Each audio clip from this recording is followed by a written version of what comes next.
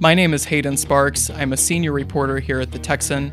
Today I spoke with State Representative Tony Tinderholt, who filed to run for Speaker of the Texas House of Representatives. We spoke about his hopes for the upcoming legislative session, Republican legislative priorities, and the culture of the Texas legislature.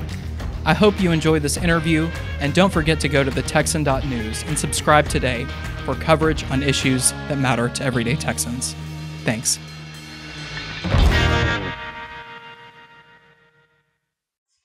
Representative Tinderholt, thank you for joining us today.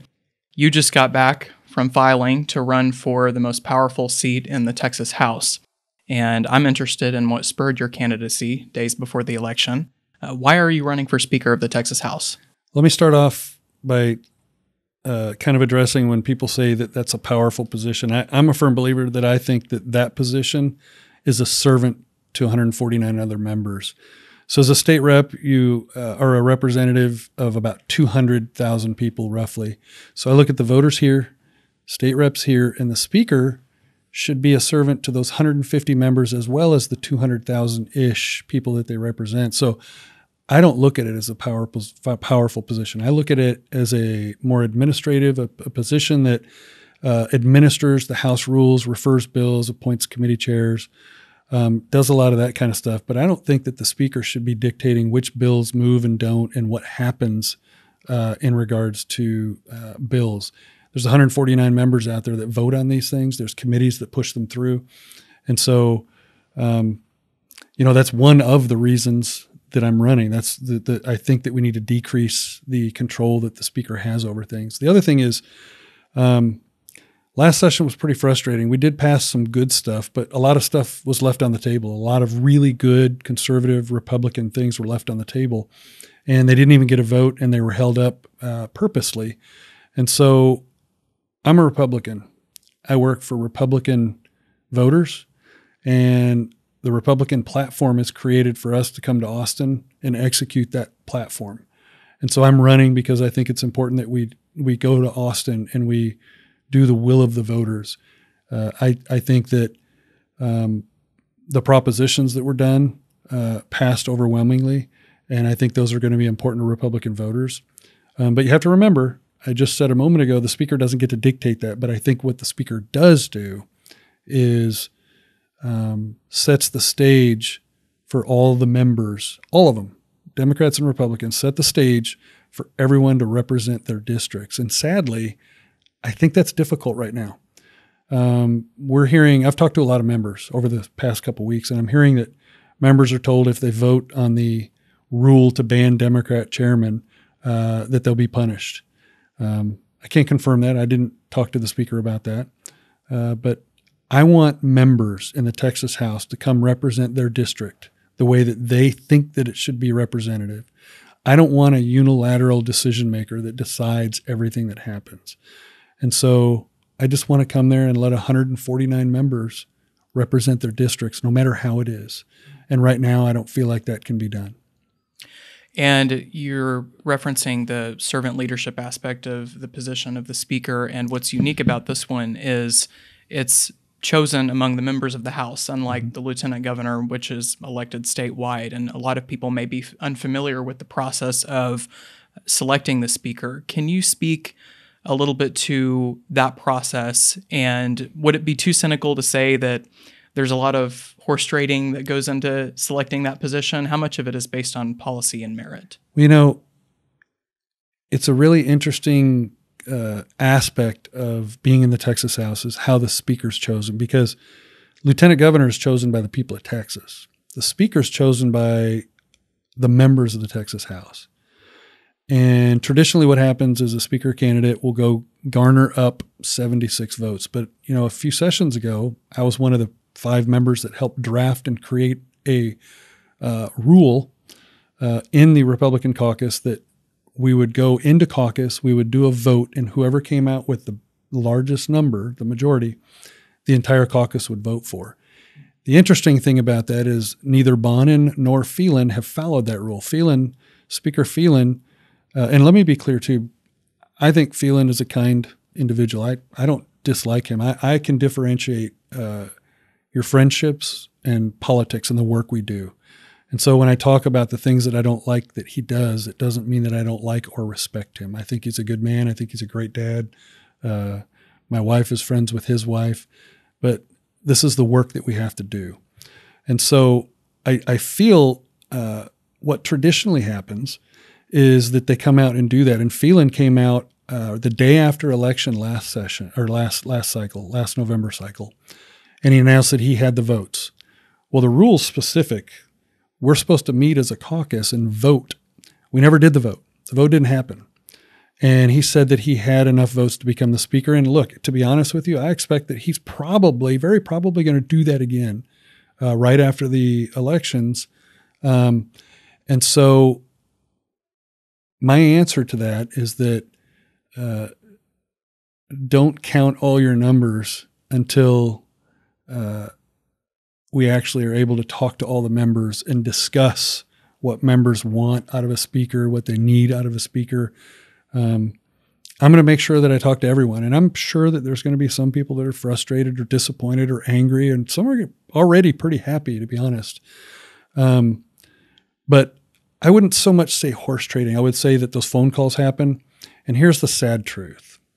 A lot of people will vote for a speaker candidate because they fear not being included and not being able to pass bills and fear being punished in one way or another. And as I've talked to members, I hear members saying that they will be punished. I have not been told that. And so I want to create the environment where the speaker's a servant and there's really no power involved in the speakership. So what you're going to see from me is I'm going to reach out to the members. And if they don't want to talk to me, I'm going to high five them, hug them, and get to work with them after the vote's over. The members that are willing to talk to me, I'm going to be honest. I'm going to share my ideas and my thoughts. And my hope is that we get enough people that believe in what we're doing and that we can win this. We've already got people on Twitter saying that are House members really being snarky and disrespectful, and that's not how colleagues work with one another. If those individuals are going to vote for the speaker, that's okay. I'm okay with that. There should be no punishment. There should be people shouldn't be afraid to exercise their right to exercise their right to vote for the speaker candidate that they want. So I'm not sure if I quite answered your question. I know that Well, it helps people understand better what goes into electing the speaker, because the general public doesn't get a direct say in who's elected speaker. And so I think that is helpful for people. Well, I'll tell you that I think the thing that the people that are not super involved in politics don't understand is that for over a decade, probably 15 or more years, speaker candidates go get all or most of the Democrats and then get a handful of Republicans to elect them as a Republican speaker. And then they have to cater to Democrats. And I want to reiterate that I respect all of my colleagues. Politically, we're different. But on a personal scale, I respect even the Democrats that I work with. And some of them are absolutely amazing people. But we have work to do in Austin, and we can disagree on those things. And what's traditionally happened is, and it happened just this last time, when he announced that he had the speaker candidacy won the day after election, he had to go over and he got Democrats to assist him. I'm calling Republicans. I'm going to call Republican members to talk to them and try to encourage them to live and work in a free environment, free of any punishment and stress. And I want them to be able to represent their districts, no matter how they agree or disagree with me. You've focused your candidacy on a proposed rule that was raised during the rules discussion last session to only allow members of the majority party to serve in committee chairmanships. And it was overwhelmingly defeated when it was raised for a vote.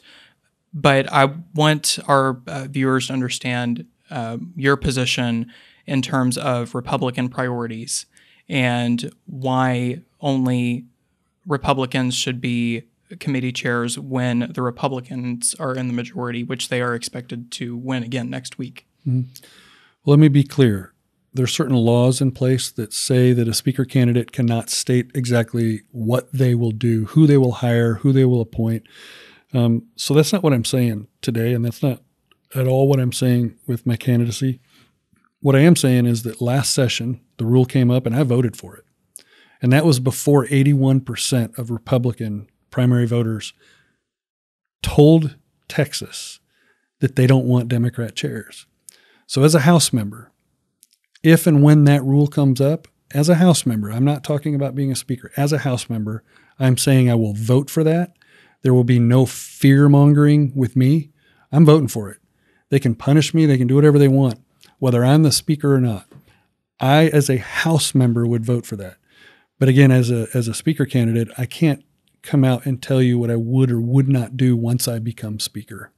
Of course. And without forecasting what you personally would do as speaker, I do want to get into the substance of that debate on the rule itself. As a House member, you voted for it, and there were a handful of others who did support it as well. But one of the arguments that intrigued me was by your colleague Briscoe Cain, who's one of the most conservative members in the House, and he feared that it would make the Texas legislature function more like D.C. Yep. And I wonder what your stance on that is and how much credence you give that concern. You know, I hear that a lot. And I think if we talk to Briscoe today, he might be in a little bit different place. I can't confirm whether he would or wouldn't. And I respect members. I respect the members when they disagree with me. But I'll tell you that the Democrats left last session. Where did they go? They got in an airplane with beer. They went to Washington, D.C. Their policies here in Texas are no different than the policies in Washington, D.C. I know a lot of those members, and I like them. But their policies are horrific for Texas and for America. They're going to tell you that they never wanted to defund the police. I disagree. They're going to tell you that they want everyone to be able to vote. Well, they want to be able to do things during voting cycles that you and I don't think are okay. Several of them would have, that when they left, they collected per diem from taxpayers in the state of Texas of $221 a day, and they were not in Austin at their job doing their work. I look at that personally as theft from taxpayers. And look, laws are simple. When you steal over $2,500, it can be considered a felony in the state of Texas, and they were not held accountable. So my short answer is that the Democrats in Texas are not different than the ones in Washington, D.C. We just know them better. We work with them every day, and they're kind and they're great people. But the policies that they push are no different than the ones in Washington, D.C. And so I think that argument, I'm not going to speak for Representative Cain, but I think he could be in a different place. I think that might be something you want to ask him. But I think we can operate in the Texas House with any of the rules that are passed or not passed in a respectful, functional way, free of fear, free of intimidation, and free of just representing your district. The way that speakers have said in the past, but they haven't really meant. And you mentioned some of the policies that Democrats support. You proposed. I mean, look at the border. You did, yeah, and you proposed a resolution. I want to, and we can talk about the border too, but I want to reference quickly. You proposed a resolution that would have imposed consequences and would have at least allowed the House to act on the quorum break, and so that there were consequences in place. And I don't believe the House Admin Committee acted on that. But I wanted to get your comment briefly on what you think should be done in the future to prevent lawmakers from just picking up and leaving when the policy debate isn't going their direction. Well, I mean, that speaks to the integrity of doing your job. We're not paid much in the state of Texas to be legislators. We do it because we feel an obligation to the people to service. But we're paid $600 a month after taxes. Probably the average person is $200 or $300 is my guess. But when we're getting per diem to be in Austin, in the Capitol, on the House floor, voting, debating, sometimes fighting, sometimes hugging, that's our place of duty. I spent 21 years in the military. Can you imagine what would have happened if I just decided that I was not going to go to my place of duty? I got per diem when I would do temporary duty in other places like Panama, Iraq. I would go to places like that. I wouldn't have my job anymore. They would consider that theft. I'd be fired if I didn't show up to my place of business. And that's exactly what they did. And so the resolution that I put forth was to hold them accountable. And it wasn't to hold Democrats accountable. It was to hold anybody, current and future, that decided that because they didn't like the debate that was happening, because they thought they might lose, that they'll leave their place of business, leave their duty, and go somewhere else, Washington, D.C., and try to fight on their own in a place that they can't get the work of Texas done in Washington, D.C. Capitol.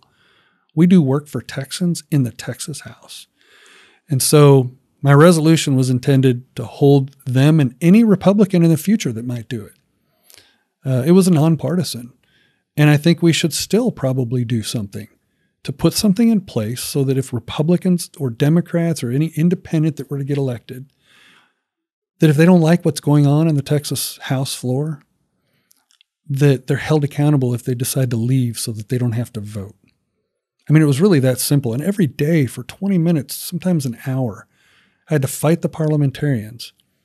I fought them every day to try to get them to enforce the rules the way that I thought the rules should be enforced.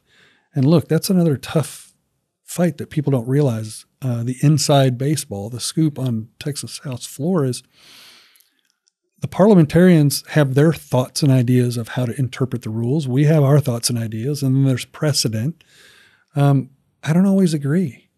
I sometimes think that partisan politics and protecting the speaker, and look, speakers, I'm sure that speakers in the past have probably told parliamentarians what to do and not to do. I don't know what Speaker Phelan has done or not done, but I know that I disagreed with those parliamentarians every day of special session when I wanted to hold those Democrats accountable. And it's disappointing. But as a member, you have to be honorable and respectful, and you got to respect others' thoughts and ideas. And the end of the story is that once the parliamentarians speak and the speaker gavels down on something, that's the decision that's made, and you have to respect it. And I really wish we could have done something to hold them accountable and hold us and anyone else accountable in the future. It just wasn't successful. And I'm thinking that we're probably going to bring up, as a member, I'll bring something up. If I end up becoming the speaker, I'm sure that someone else will bring similar resolutions forward. I've asked you to rehash last session a lot, but I do want to look forward to next session as well. And Republican delegates at the state convention this summer prioritized not only the Democratic committee chair issue and focusing that on Republicans, but they also prioritized what proponents characterize as gender-affirming care and what opponents would say is child abuse and mutilation. But all comes down to gender and sex change procedures and therapies on children. Mm-hmm. And Republicans are very adamant about prohibiting that. What do you think the odds are of getting a bill like that across the finish line with the current leadership? And what is your belief in terms of where that should be listed on the priorities in the next session? So as far as Republican priorities go, that's pretty high on the list. And interestingly, it's pretty high on the list of a lot of Republican elected officials inside that building. I'm convinced that the Senate will pass that bill and several other priorities over to the Texas House early in session. I'm convinced that the current speaker does not like that bill. I'm also convinced that, along with many other priorities, will die either in committee, in calendars, and will never see the light of day. I think it comes down to that simple principle I mentioned a minute ago. State representatives that are elected officials in the Capitol don't set the priorities. We come to Austin to execute those, to try our hardest to get those passed as clean as possible. Sadly, I think that people are influenced through fear and intimidation to do or not do things, to kill bills, to water bills down, to not hear bills. On the floor when a bill comes, sometimes there's things that happen on the House floor where there's members putting pressure on them. Sometimes leadership does it to try to kill and water down bills. So sadly, I think there's going to be a lot of bills this next session that Republicans are really excited about that may go nowhere. I mean, look, we're even hearing the current speaker talk about clawing back some pro-life legislation that we passed last session. I think that... Are you referring to adding exceptions to the Human Life Protection Act? I am. I think we'll see the leadership try to add some regulations to gun ownership. I think in 60 or what are we, 50, 60 days from session, I can't remember, but we're getting pretty close, and we're going to find out pretty quick. I think as I talk to members, one of the things that I'm telling them is, you're going to have to make the decision at some point who you're going to vote for. What you're going to get from me is a hug, a handshake, and let's get on with business, whether you vote for me or don't vote for me as speaker. Sadly, I think the current leadership team doesn't have that same philosophy. I think some of the members I've recently talked to are pretty fearful of voting for any rules that the speaker doesn't support and not voting for the current speaker. You've talked a lot about the culture of the House and wanting to create a situation where the speaker is a servant and where members are free to propose ideas and they don't fear a reprisal or any type of ramifications for adhering to their beliefs. You're a combat veteran and you've never shied away from a fight. How far are you willing to take this candidacy? Are you prepared to fight it out, figuratively speaking, on the House floor on the first day of session? What is your plan for your candidacy? So I mentioned earlier that I was one of the members that wrote the rule, the caucus rule, that's not been followed since we wrote it 4 or 6 years ago. It's not been followed. Current speaker announced that he won the speakership the day after the November elections. We still hadn't had our caucus vote. We're doing this on the House floor, period. We're going to have a vote on the House floor, and members are going to be able to have a choice. The choice is, do you want freedom to do what your district asks you to do? Do you want fear and intimidation, or do you want the freedom to do the job you're elected to do? Do you want someone that's in charge of you, or do you want someone that serves you? Do you want someone that helps you get reelected, or do you want someone that pushes you to do their agenda that's harmful to you in a primary election? So the short answer is we're having a speaker's vote, and it's going to be out in the open, and it's going to be on the very first day of session. And I'm going to pledge again, if people vote for me, I'm going to be pretty darn happy. If people don't vote for me, I'm still going to be happy, and I'm going to hug them and handshake them and say, let's get to work. We're still colleagues. I pledge that I'm going to be respectful. I'm going to be truthful about things that I like and dislike in the current speaker. But I'm going to remain respectful. But that vote will happen 100% on the House floor, no matter what intimidation level they push on me. Look, they're already tweeting mean tweets. Literally, I mean, I'm staying above the fray to not get down into the weeds and start being disrespectful with them. But some of the tweets are actually childish and disrespectful from House members, and I'm disappointed. And I'm sure some of our peers are looking at those. Some of them are liking them, and I think they should reconsider, even if they're not going to vote for me, don't let yourself get suckered into looking unprofessional. We're held to a different standard. And that's what I want for Texas, and that's what I want for the Texas House. Well said. Well, Representative Tinderholt, thank you for taking time out of your morning to be with us. Our viewers, I'm sure, appreciate you. I know appreciate you. Thank you so much for being with us today. Thank you for your time. I appreciate you. Thank you so much for tuning in to this special edition of the Texans podcast. If you enjoyed it, please go to thetexan.news and subscribe today to keep informed on the stories that matter most to Texans. We appreciate you listening, and tune in next time.